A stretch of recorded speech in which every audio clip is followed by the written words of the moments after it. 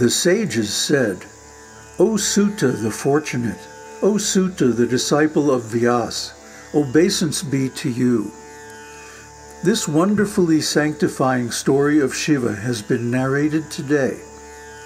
The wonderful and highly divine origin of the liṅga has been heard. Listening to its efficacy causes destruction of misery. O storehouse of mercy, please tell us the mode of the worship of Śiva in accordance with the conversation of Brahmā and Nārada, whereby Śiva becomes satisfied. Brahmāṇas, kṣatriyas, vaiśyas, and śūdras worship Śiva. How shall the worship be performed? Please tell us in accordance with what you have learned from Vyāsa. On hearing their words, Sūta narrated everything in answer to the question of the sages, everything conducive to welfare and in accordance with the Vedas. Sūta said, O lordly sages, your enquiry covers a great, special, secret topic. I shall explain it as far as my own intellect can penetrate it, and in accordance with what I have heard. Formerly, Vyāsa had asked the same question of Sanat Kumara as you have asked now. Upamanyu learnt it from him. It was directly heard from Upamanyu, the noble soul, by Krishna Dvaipayana Vyāsa. Vyāsa taught me the mode of worship of Śiva from a desire for the benefit of all the worlds. I shall tell you in that same way Brahma had said before. Brahma said, O sage Narada, I shall explain briefly the worship of the liṅga, the phallic image. It is impossible to explain it in detail, even in 100 years. In order to achieve the fulfillment of all desires, one should worship the pure and eternal form of Śiva with great devotion. Poverty, sickness, harassment from enemies, and the 4 sorts of sins trouble one only as long as one does not worship Śiva. When Śiva is worshipped, all miseries merge into the Lord. All happiness is secured, and salvation is attained thereafter. Śiva, who secures the achievement of all matters, shall be worshipped by the person who considers a continuous series of human pleasures very important. Whether they are Brahmānas, kṣatriyas, vaiśyas, or śūdras, they shall perform the worship of Śiva duly and regularly for the achievement of all desired objects. One shall get up early in the morning during the Brahma Muhurta, about an hour and a half before dawn. He shall remember the preceptor and Śiva. O sage, he shall then remember the holy centers and meditate on Hari. Thereafter he shall remember me, the deities and the sages. Then he shall recite a prayer in the name of Śiva duly. Then he shall get up and evacuate his bowels in the southern quarter. The evacuation of the bowels shall be done in an isolated place. What I have heard in this respect I am mentioning now. O sage, please listen attentively. A Brahmana shall use earth for cleaning purposes 5 times, a kṣatriya 4 times, and a vaisya 3 times. A śūdra shall use the earth twice for cleaning purposes, or he shall assiduously cleanse the rectum once and the penis once. He shall then wash the left hand 10 times. He shall then wash each of the feet 7 times, and both the hands 3 times once again. Women shall perform these cleansing activities with earth like śūdras. They shall first wash the hands and feet, then make use of the earth as before. They shall clean the teeth using the toothbrush twig according to their castes. The toothbrush twig of a Brahmana shall be 12 angulas long. A kṣatriya shall take one 11 angulas long, and a vaisya one 10 angulas long. The toothbrush of a śūdra shall be 9 angulas in length. This is in accordance with smritis. What is enjoined by Manu shall be disobeyed only in emergencies. On Shashti, 6th, Navami, 9th, and new moon days, on Sundays and days of sacred rites and shraddhas, cleaning the teeth with toothbrush twig is prohibited. The daily ablutions shall be performed duly, and those in holy centers shall be performed with mantras in accordance with the time and place. Performing achaman first, wearing washed cloth, he shall perform the sandhya prayer in a good isolated place.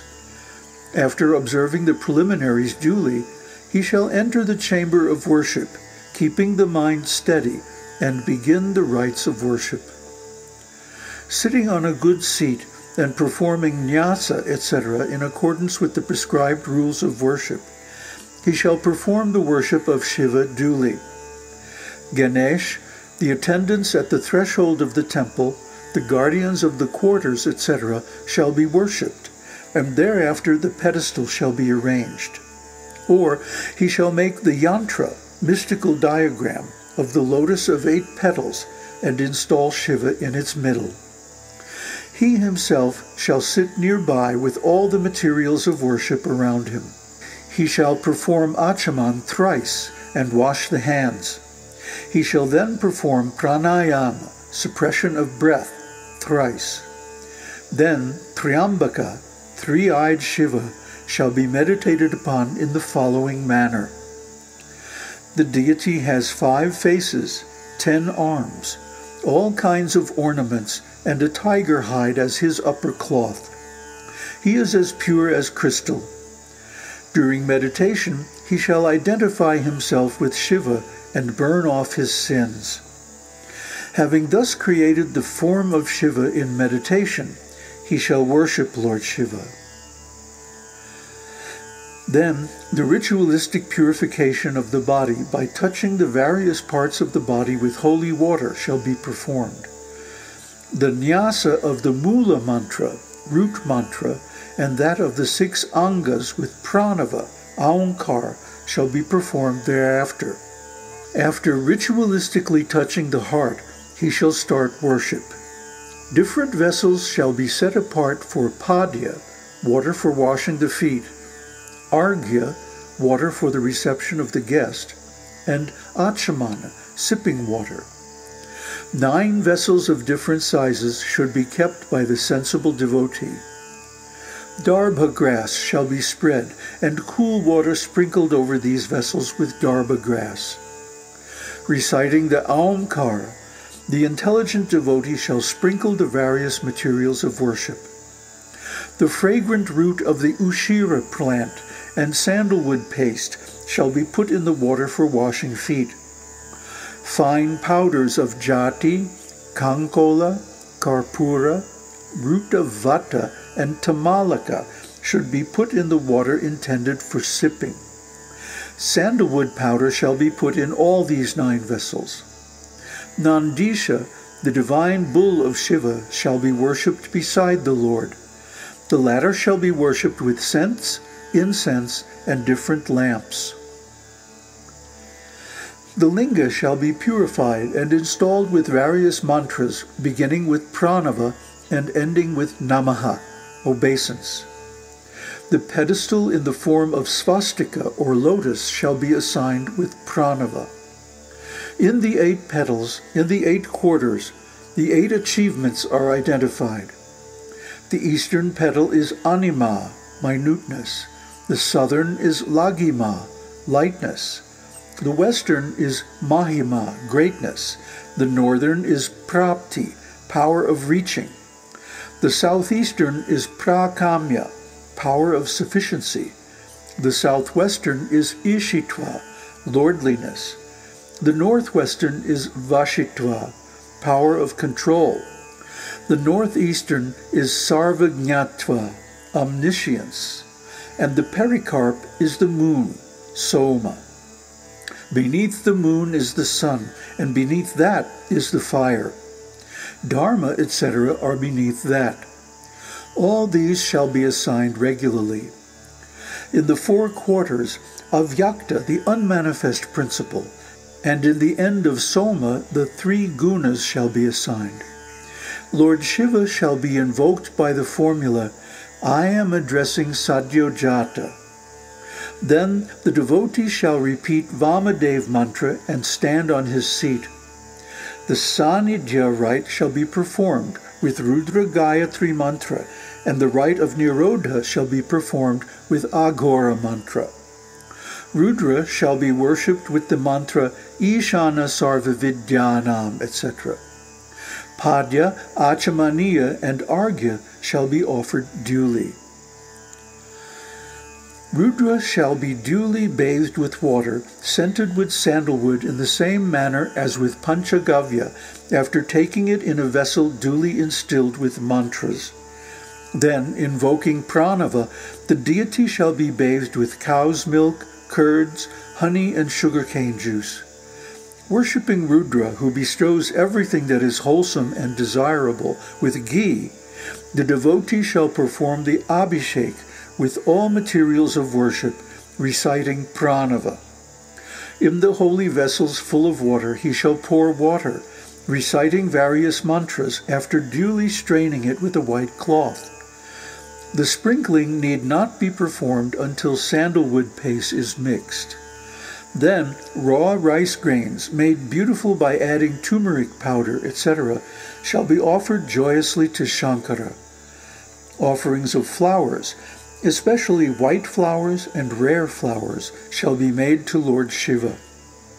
Flowers of Apamarga, Karpura, Jati, Champaka, Kusha, Patala, Karavira, Malika, Kamala, lotus, and Utpalas, lilies of various sorts, shall be used. When water is poured, it shall be poured in a continuous stream. Vessels of different varieties shall be used for the ceremonial ablution of Lord Rudra. Worship performed with due recitation of mantras bestows all benefits. O dear one, I shall tell you briefly those mantras for the sure achievement of all cherished desires. Please listen attentively. Offerings of flowers and water ablutions shall be made with these mantras, whether caused to be read or committed to memory and orally repeated. The Rudra mantra, Nila Rudra mantra, Shukla Yajurveda mantras, Auspicious Hotra mantras, Atharvashirsha mantras, Shanti mantras, Maruta mantras, Samaveda mantras, if desired, Deva Vrata mantras, Ratantara mantras with Pushpa Shuktas, Mrityunjaya mantras, and the 5-syllabled mantra. The water offerings shall be 1,000 times or 108 times. They shall be offered strictly in accordance with Vedic injunctions, or by repeating the names of the deity. Sandalwood paste shall be applied to the deity and flowers placed over the idol. Sweet-smelling cloves, etc., shall be offered with pranava. Shivalinga shall be worshipped next. The Lord is pure as crystal, the unsullied, the undecaying, the cause of all worlds, the Supreme Lord identifying with the created world, the Lord who cannot be seen by Brahma, Indra, Upendra, Vishnu, and other deities, the Lord who is mentioned in Vedanta by those who know Vedas as the incomprehensible, the Lord who has no beginning, middle, or end, the panacea for all sick patients, and who is renowned as Shiva Tattva. The worship of the Linga shall be performed by pranava mantra alone. Incense, lamps, naivedya, good betel leaves, pleasant nirajana, waving of lights, shall be duly offered. Prayers, obeisance, etc., with various mantras shall be performed. Arghya and flower offerings shall be made at the foot. The devotee shall kneel down and devoutly pray to the Lord. The devotee shall take some flowers in his hands, stand up with palms joined in reverence, and repeating the following mantra shall pray again to Ishana, Shankara. O Shiva, may this japa, pūjā, etc. performed by me, with or without the requisite knowledge, be fruitful, thanks to thy grace. After repeating the above mantra, he shall place the flowers joyously over the Śiva liṅga. Then the rites of svasthyatyana, ashirvada, benediction, and marjana shall be performed. Then homage, a prayer for forgiveness, and achaman shall be performed.